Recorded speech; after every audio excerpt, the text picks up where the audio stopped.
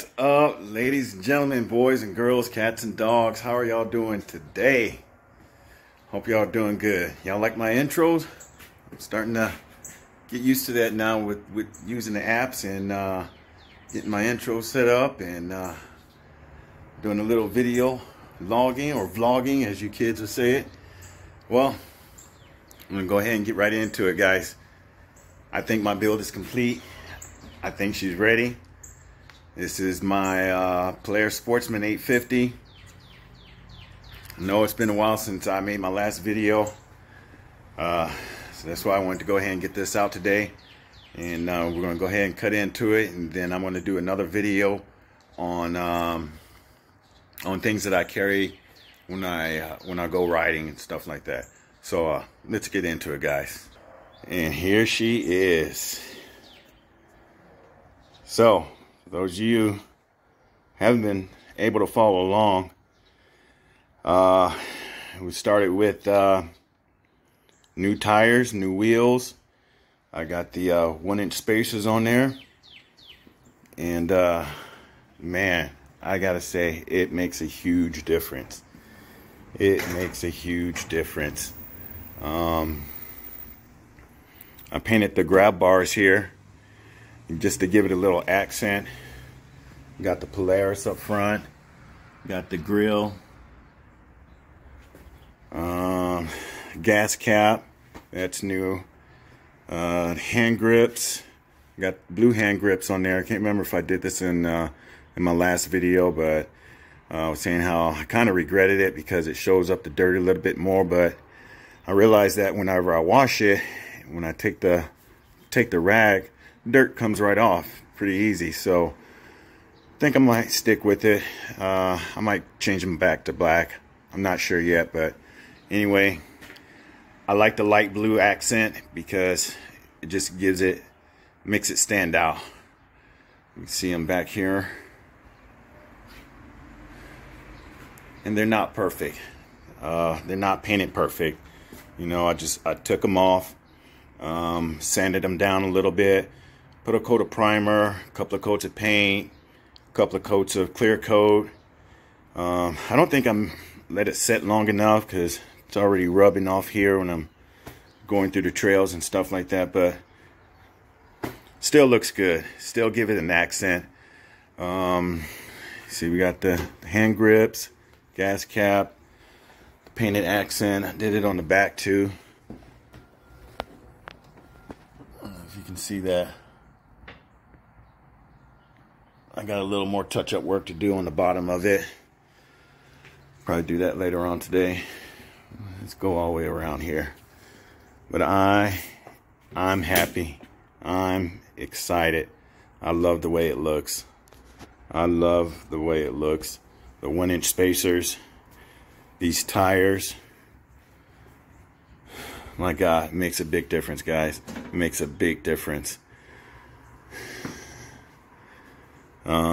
I think I'm gonna pretty much keep it like this.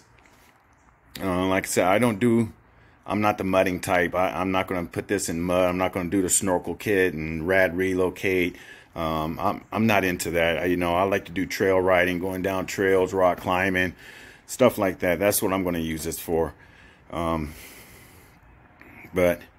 other than that, I think I'm gonna keep it like this. Let me know what you guys think. I had a couple of people question me about some of the parks that I went to, how are they down here in San Antonio, Texas. They're not bad, really. They're not bad. Honestly, I've only been to a couple, and it's not that bad. There's a park here called 281 Country Club. It's mainly for mudding. It's not a huge park, but it's decent. I mean, it gets you through, you know, if you want to get out and do a little bit of riding. But I'm going to be making another trip to Marble Falls, to another ATV park called Hidden Falls. So that's going to be coming up here in the next couple of months, and I can't wait to take this baby out and put her through her paces. She's a little dirty right now because I, of course, had to take it out and test out everything and see how she feels with the new tires and the wheels and the spacers. And I think I was saying this in my last video, trying to get the four-wheeler in the back of my truck now with these 1-inch spacers on there. My God, it's a tight fit. It is a very tight fit, and you know, it makes it a little bit difficult trying to unload it. And so I might have to get a trailer whenever I want to take it to a different location. I don't want to take those spacers off. I think it looks badass. The handling on it, it makes a big difference. And I don't know if it's the tires that are making a difference, or if it's the wheel spacers, or a combination of the both. All I know is you can tell the difference. It's not a magnificent, huge difference, but if you've been riding it stock one way, and then you get these spacers and these tires, and then you ride it again, you're going to tell the difference. And I can tell the difference, and I love it. I love it. But anyway, guys, this is it. This is my baby. She's called Bad Bitch, and she's named that for a reason. So like I said, guys, let me know what you think. Hopefully give you some ideas on what you can do on yours. And then that's about it. So this is going to be my next build here. I've already had it in the shop for a while, actually for a few months, because it had an oil leak that I couldn't track down for the life of me. So I had to take it in. I got it done. They figured it out. Some kind of oil line that's on the outside of the motor. I can't get to it from here, but they got that figured out and got that fixed. So, I mean, she runs, she starts. If anything, I'll use this to go into the mud. But I got another issue with the radiator that's constantly leaking. No matter how I try to plug it or seal it, it's still leaking. So I went ahead and ordered another radiator, and I got that coming. I got a valve stem here that's bad. So I got a valve stem remover kit that I'm going to get that fixed later on today. And waiting for the radiator to come in. I'm going to get that in there, and then I'm going to order some other parts.